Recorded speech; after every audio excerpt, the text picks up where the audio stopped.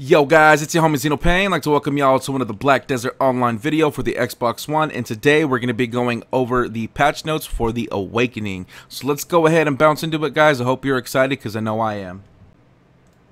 Alright guys, we're going to begin this patch notes video with the update for the Awakening.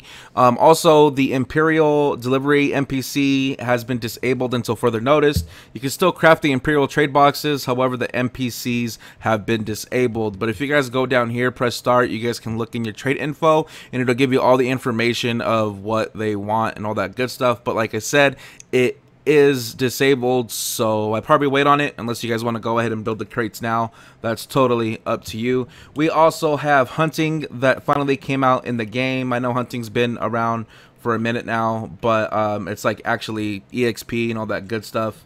And of course we do have the awakenings for each character. I am on my Dark Knight, and this is the awakening for the Dark Knight. It's pretty freaking dope, really in love with it. But yeah, so every class in the game currently right now does have Awakening. We do also have the Black Market guy, and the Black Market guy will be located in these areas. I'm going to go and post up pictures, but while I'm in game, I'm going to go ahead and show you where he's at in Velia. So if you guys go to World Map and then enter Velia, you guys will see that he is here in this area, right here, in this little hut. And you guys will find the hut and talk to him. And boom, secret shop. The secret shop is open at 2200 hours to 7 in the morning. So that's 10 p.m. at night in game time to 7 in the morning. And he has a bunch of stuff.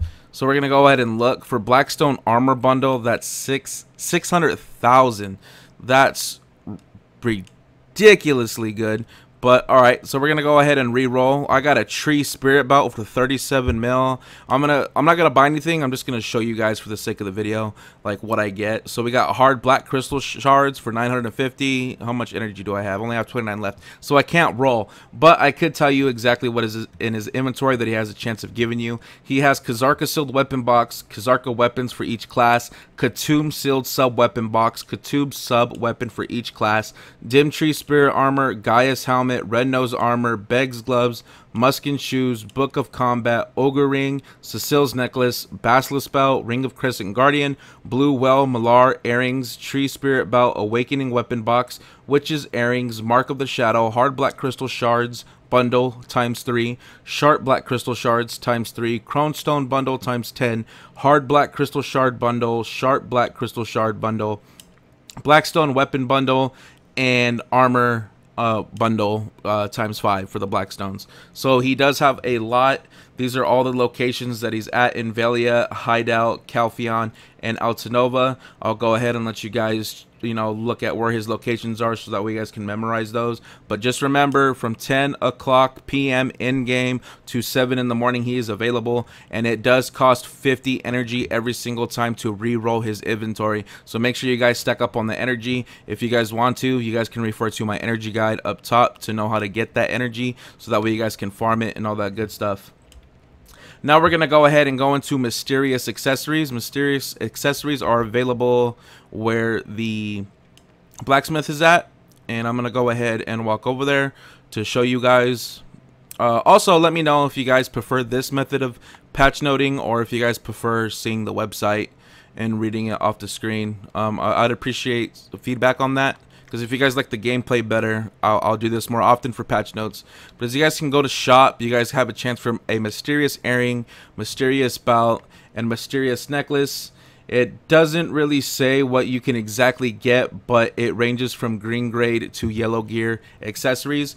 We also have contribution increase. We have increases to the maximum number of contribution points for players. So now you guys can have the upper limit of 400 contribution points. So get out there and farm those contribution points. We also have mount changes. We have an increase to EXP for breeding horses, and we also have tier 5 horses in the wild now, but it's a small chance to see these guys. Quality of horses out in the wild has improved dramatically, and it will now be possible to catch a tier 5 in the wild. We have Worragon's Nest. If you guys don't know where Worragon's Nest is, I'll go ahead and show you guys on the map if it shows. I don't have a compass on me right now, so might be a problem. Ruragon's Nest, boom, right here. This is where you guys want to go for Ruragon's Nest. And here the AP and DP ratio is exactly what it says right here on the map, 165.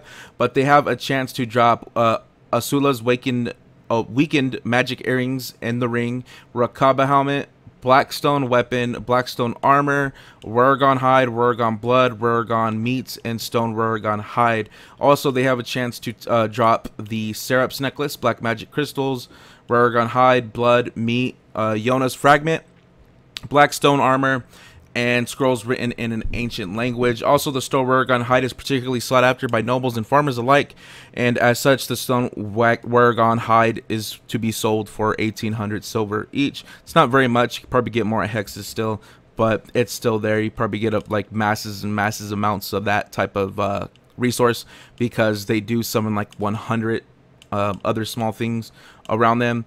We also have life skill changes. To help adventurers level up their life skills, we have increased the EXP gained through hunting, training, and farming. As hunting is a new life skill, we want to try and boost hunters up so that their life skill levels do not drag the user down too much while leveling. Training and farming also see a hold up in the lower and middle tiers where life skill progression slows down considerably, so we have made a few adjustments. Also, this one excites me, guys, because I don't know if you guys know this, but I'm really big in fishing on this game. Like, I really love fishing. So they introduced seagull hotspots for fishing, and to utilize and observe these seagull hotspots accurately, you have to be Master Fisher 1. So after Professional 10, you hit that Master mark. And I gotta say, this is probably like the best thing for fishing right now, because if you guys go to those hotspots, you're like pretty much guaranteed blue to yellow fish, and it's just amazing for the EXP and amazing for that moolah. You know, gotta get that moolah, baby. And then also we have some item changes. The descriptions of Azula weakened magic ring and earring have had their description changed to include their drop spots at Ruragon Nest. Golden Pig's Blessing has also been changed to affect the whole family instead of just the character that uses it. And the descriptions of Azula's magic ring and magic earring had their descriptions changed. Oh, they put that twice. Okay, so they, yeah, that's not me reading the same thing twice. That's them in the patch notes that they put it down twice. So anyway, fixed an issue with the description of fish still mentioning that connecting nodes increases their sell value. So I'm assuming that's not the case anymore, but we'll see. I don't have that in my video right now. But also, we have quest, the knowledge changes, like a bunch of scrolls and stuff like that. And then we have Pearl Shop changes. If you guys want to go ahead and look at the Pearl Shop stuff, I can go ahead and show you here right now. I went ahead and bought the costume for the Dark Knight because it looks oh so sexy. But right now, after this update, it kind of went buggy, so I can't really show you guys the different outfits.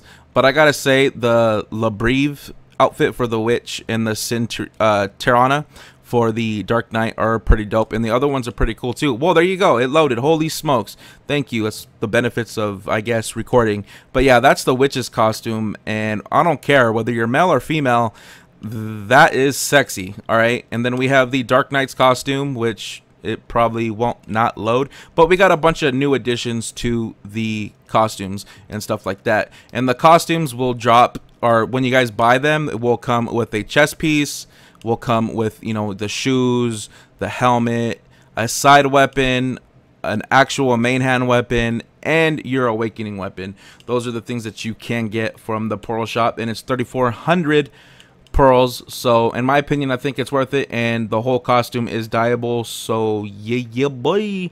We also have swimming in Black Desert has been changed. It's been awkward for some people, so evidently they changed it to LB to go below, and then X to resurface. Why they changed it, I have no clue. I had no problem with A and X going up and down, but I guess they just had to change it. We also have the Warrior, the bunch of fixed issues, improved the effects of charging thrust. We have Sorceress, Night Crow will now activate first when hitting LTA. Obsidian Ashes has been improved when used in places with low ceilings, Dark Knight. Then we have Lawn, which we have skill effects have been added to the following skills: Absolute Pendulum Kick 1, Absolute Pendulum Kick 2, Absolute Selp Yuri Purge, Absolute Blooming Netherflower, Absolute Cymbidium. And fixed an issue where in certain circumstances 4-point splatter would not work as intended after using 3-point stipple. And then the Berserker has a bunch of fixed issues as well. And Headbutt 2 Absolute Headbutt now has an additional strike when leveling up. Storming Beast 2 has been fixed. Tackling Rock now applies damage correctly when not on cooldown. Fixed an issue where only one hit would apply when using the Rock Smash skill. Found an issue and fixed it where Frenzy Destroyer 4 would not apply the correct critical hit chance in PvE, and fixed an issue where Berserkers were able to move incredibly quickly using Storming Beast and Headbutt. Which fixed an issue where you could not use Teleport. Fixed an issue where when using Teleport will result in abnormal behavior in certain situations, and when using Teleport, the falling animation will only display the falling 10 meters or more. You also have fixes for Wizard. Fixed an issue where you could not use Teleport while running with weapons drawn. Fixed an issue where using Teleport would result in the abnormal behavior in certain situations. When using Teleport, the falling animation will only display the falling 10 meters or more. Musa, we have Whirlwind Cut. Cyclone skill has been fixed. Fixed an issue where using Rising Storm during Whirlwind Cut, the cooldown on Whirlwind Cut will be applied to the skill. Fixed an issue where Typhoon could not be used once Absolute Carver had been learned. And then we also have a bunch of other fixes, but just to save time on the video, just not to make it too long, I'll go ahead and skip those as they're not really important in my opinion. So yeah, other than that, guys, that covers the patch notes. We also have an event going on. I'm gonna see if it'll load for me, so that way, guys, that way I can show you guys. We have Awakening login events, and what this Awakening login event, if it lets me scroll down, but it won't let me scroll down, dang it. All right, well, anyway, the Awakening update event will start tomorrow through June 19th. Okay, and that lets me do it. Awesome. Now, the daily login event. For day 1, you get a magic butcher knife. For day 2, a triple float fishing rod. For day 3, awakening weapon box. Day 4, item drop increase scroll 60 minutes times 3. Day 5, we got spellbound toolbox times 1. Day 6, we have cleanse magic blackstone times 5. Day 7, advice of Volks 1525. Day 8, energy potion extra large. Day 9, gold dagger. Day 10, cleanse magic blackstone. Day 11, item drop chance. Day 12, hard black. Day 13, sharp black. Day 14, Volks Cries. 13, day 15, Awakening Weapon Box. Day 16, Advice Volks. Day 17, Enhancement Help Kit. Day 18, Memory Fragment. Day 19, Memory Fragment. 20, you guys get the point. And also, we have the new user rewards, and so if you guys are new to the game, you guys would get a bunch of cool stuff too.